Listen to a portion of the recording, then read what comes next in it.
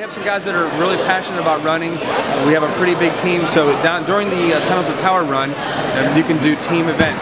And right now the two biggest teams have been Hilton Head Island Fire and Rescue and the Bluffton Township Fire District. So one of the things that we love is to get those two. We love the camaraderie and the competitiveness between the two departments, and hopefully this year will be the same.